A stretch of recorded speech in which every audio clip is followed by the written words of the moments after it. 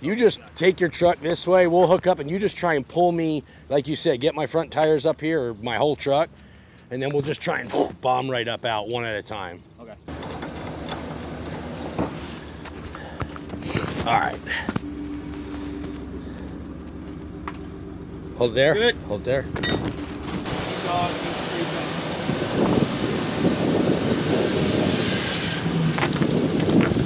Ready when you are.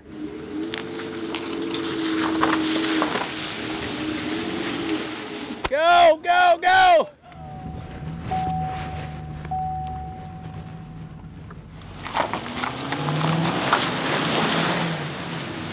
Oh, yeah, buddy. All right.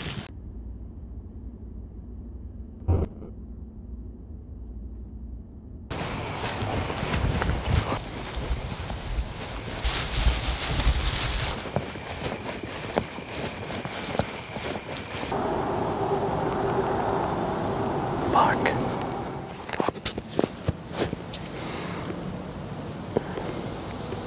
Damn, that's funky.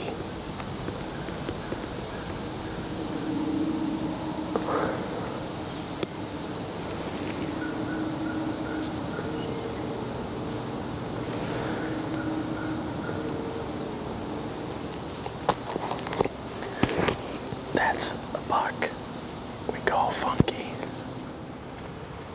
A deer that arguably I've been after since last season.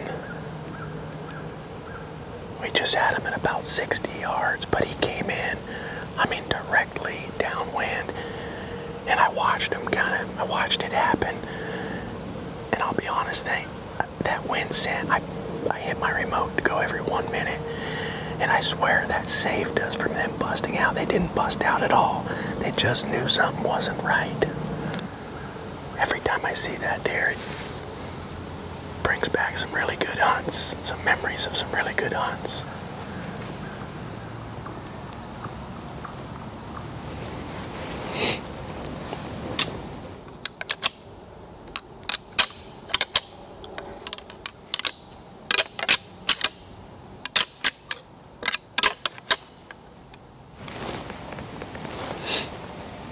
Right through here. See him?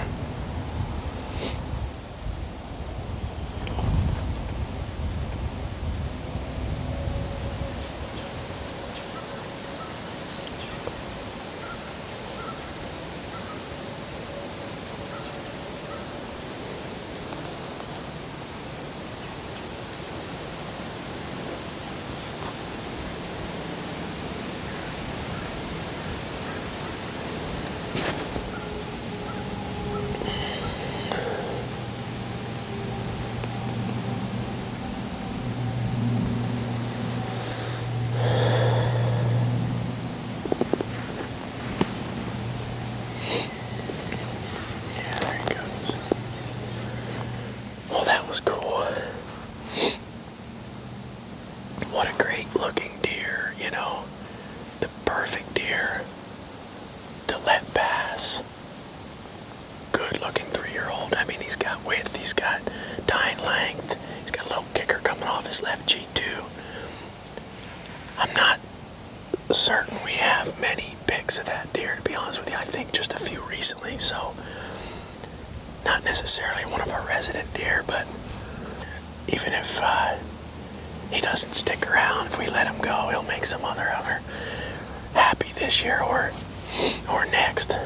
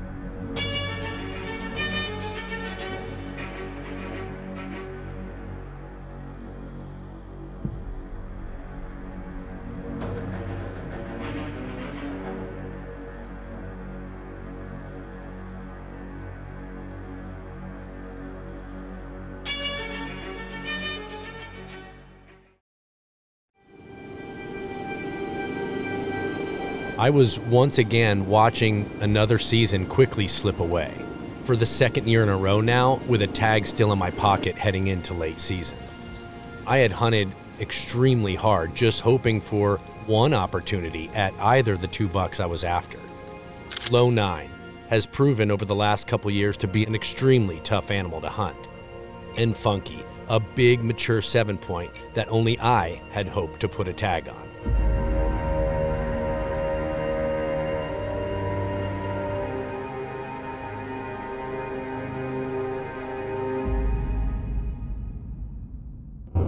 We've made it to the farm.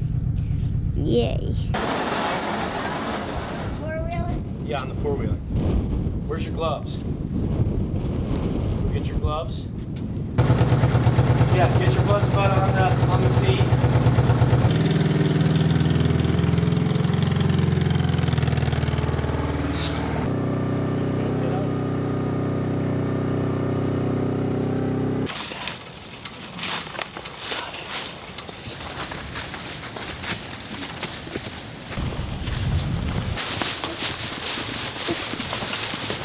So this is our first time sitting this new blind, but not our first time sitting this spot. It proved to be the perfect late season or firearm season spot last year, as both Nick's dad killed our #1 buck last year, Claus, and Nick shot a really great deer just a couple days after him out of the same spot. So with a cut cornfield in the interior of your property, and when you look at the aerial of this place, it literally is in the middle of the entire farm. And this one I've got with me tonight, Miss Briella. Get that tongue in your mouth. Get that tongue in your mouth. Tonight's pretty special, although she's playing her iPad right now.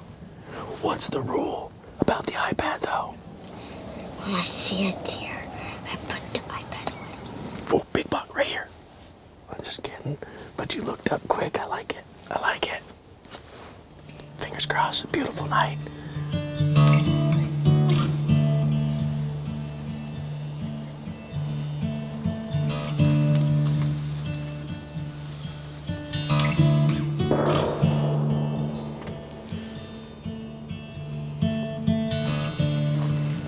That was close.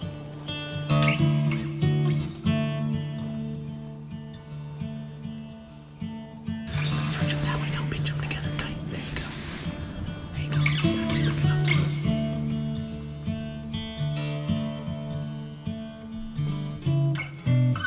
See, you can twist this to get it in focus. This wheel.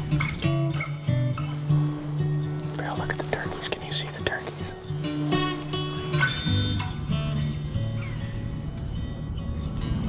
You see them?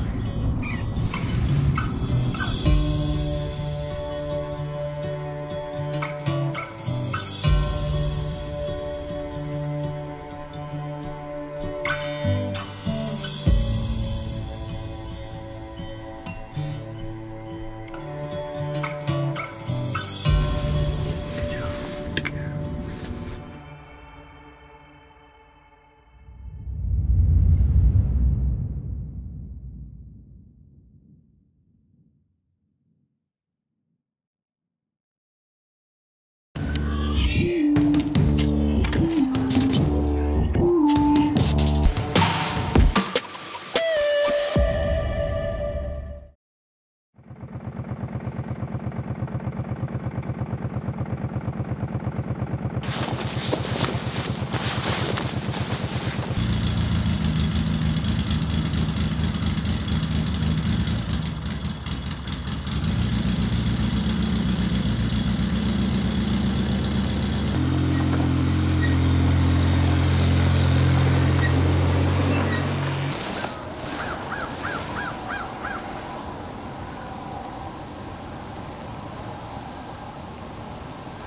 There's 5 out there now, huh? 6.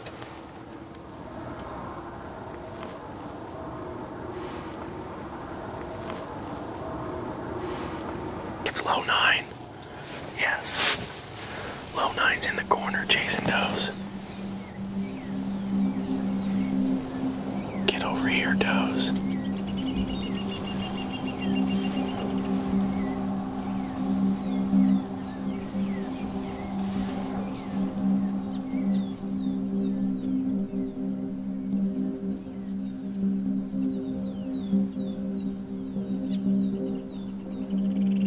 Yeah, and he's to the right of them. I see him. He's in the thicket just to the right of them. He's just coming out behind those corn stalks to the right.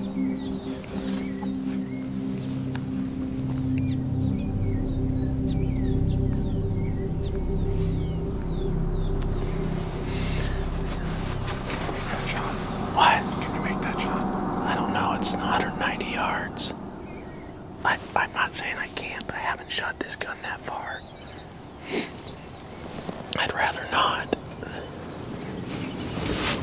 He's bumping those does, you see him? He's going over by him now to the right. See him?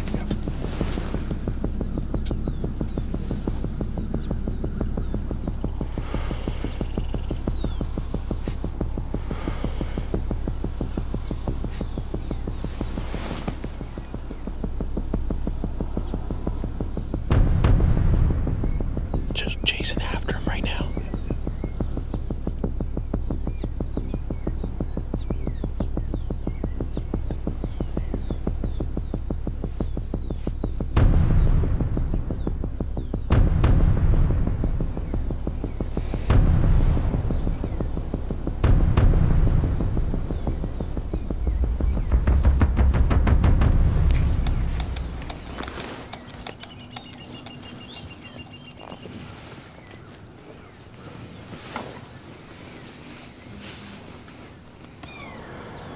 Definitely one of the shooters I am after.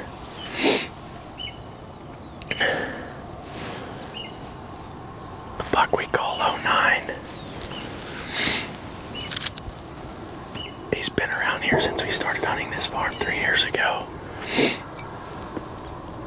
That's my first time getting my eyes on him this year. Tons of trail camera pictures of him. A lot of recent activity. Matter of fact, he's been on 3 of the trail cameras here in the last like 48 hours and during daylight. So I'm not surprised we just laid eyes on him, and my guess is just staying on that edge, bumping does and then feeding is my guess. Is with so many shots, as you can probably hear, they're just not wanting to step out into this field here in the daylight.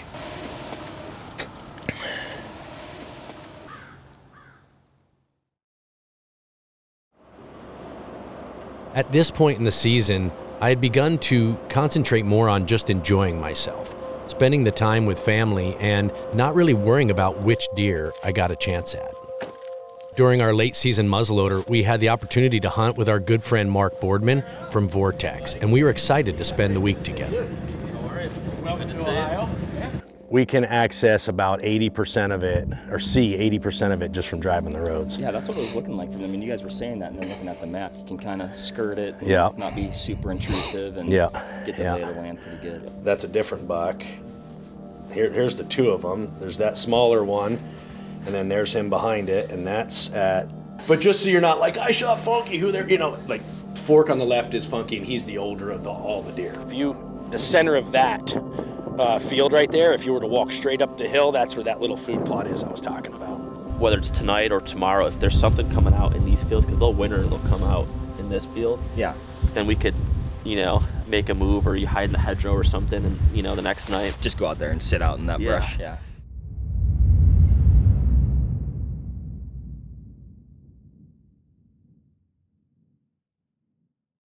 Have you ever dreamed of working in the outdoor industry and unsure of what that next step should be? Film the Hunt, the industry's leader in production education and the most trusted source for job placement.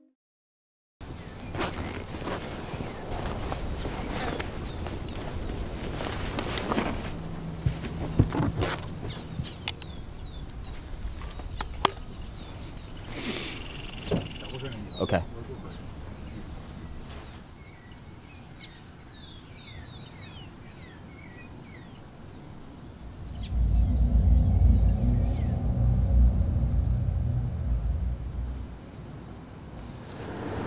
just got settled in probably 5 minutes ago. Just spotted 2 nice bucks. They kind of skirted the timber line heading left, but hopefully they continue to wrap around and maybe want to come out and feed this direction. But both nice bucks.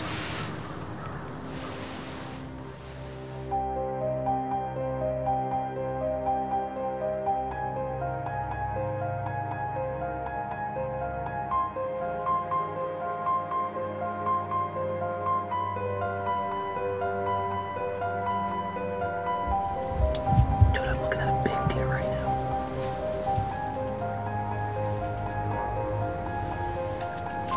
I can see the buck with the fork on his left right now.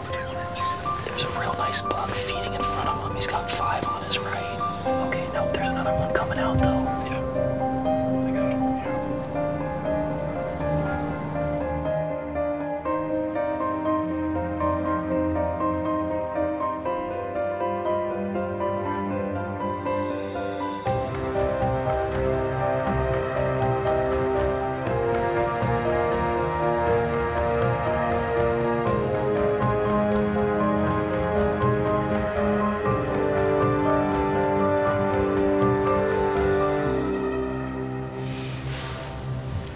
That was pretty sweet. The big den just slipped down into the timber. Just saw his back end go over the crest of the hill.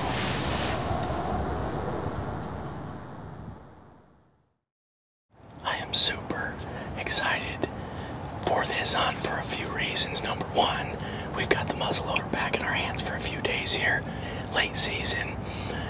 But number two, we've got our friends from Vortex in hunting with us. So we're doubling up on these deer. And lastly, but certainly not least, we're sitting one of our white gold food plots. Arguably my favorite food plot on the farm that we put in this year. It's a brand new one. I've had a lot of really good sits on it. So, and now's when they produce. Now's when they're at their best. So, hey, Chris, there's more deer coming out to the left. Yeah, that's FJ.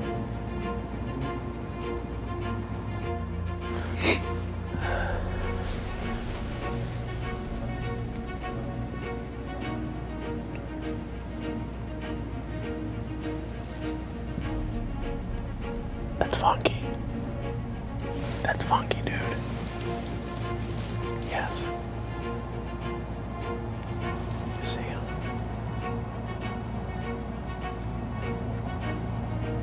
Oh, here comes another deer behind him. It's low 9.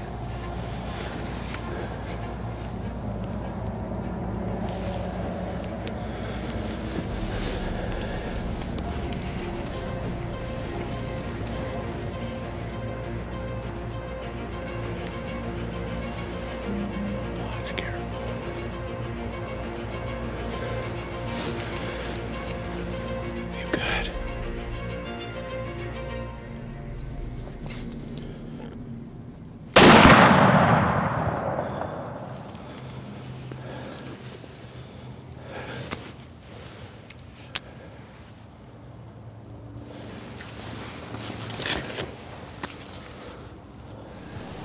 Pretty sure that Tom just shot down the hill below us.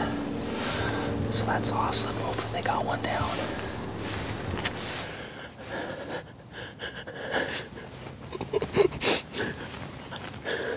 We had both of our shooter bucks come into this food plot. I had a decision to make. Low 9 or funky. Some people are probably gonna be surprised that I chose low 9 over funky. But I was asked that question a couple weeks ago and I said it would be low 9 if I had that choice, and I just got that choice. Baby, yeah. Yes.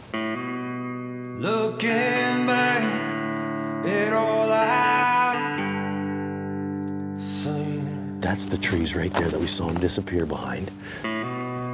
Waiting for moments that matter to. Oh, look at that. Look at his brows, baby. It ain't the town, it ain't the sweat.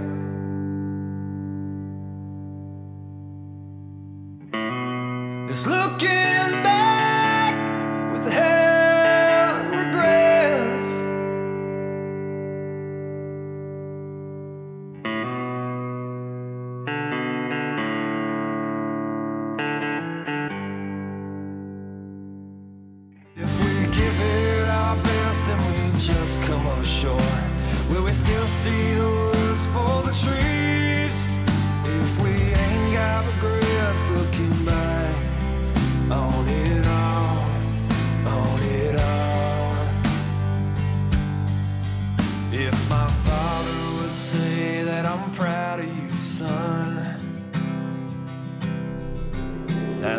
land that I'm trying